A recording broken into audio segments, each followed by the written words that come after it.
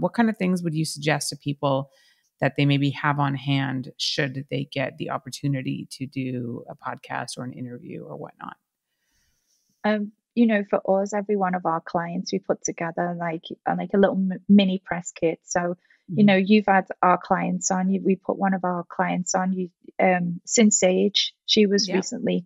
So, for me, I was helping facilitate that. It makes it so much easier, to have Mhm. somebody there that you can go backwards and forwards to set up the date and the time. And for that, we have a bio on file. We have a list of her links. We have a folder that's got images in, and we also have a list of talking points as well. So, we put it down there. Even for me coming on today, Holly, your assistant said my talking points. She's had my bio. It's like, here's all the things that, you can, it's going to help you with the interview.